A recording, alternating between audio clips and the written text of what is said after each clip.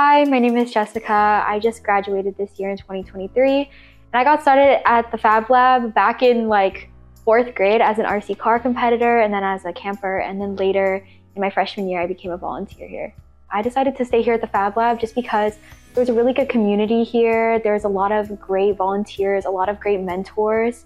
But it just truly was a place that I look forward to going every Saturday, and I never was like, oh, I have to go to the Fab Lab. I was always really excited to come in, see all the people I knew. It's just a really fun and inviting environment to be in.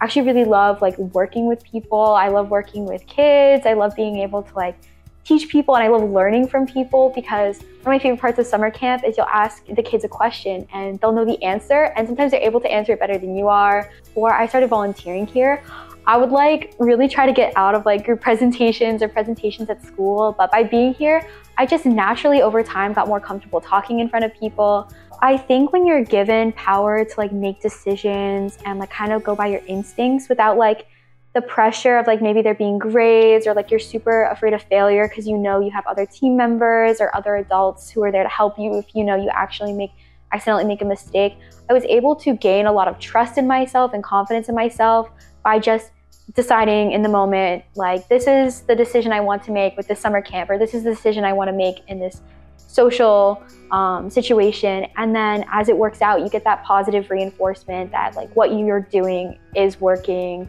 And if it doesn't work out, you have people who are there to help you. You're not entirely a fish in the water.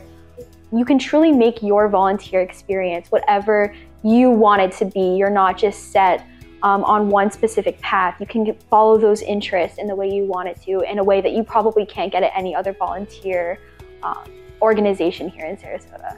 Don't be afraid to try something new. For me, I got my 75 hours in 3 weeks of summer camp, and honestly, I was just kind of planning to quietly finish it off at the library. But then a friend invited me to join Skip with her one summer, and then I came and I realized how much I loved working in a team environment. So I think never be afraid to take that initial jump into something, even if you're oh, I have no idea what I'm doing. I joined a social media team, never have having a social media account before in my life. And it still ended up being a really great experience, and I was able to learn a lot.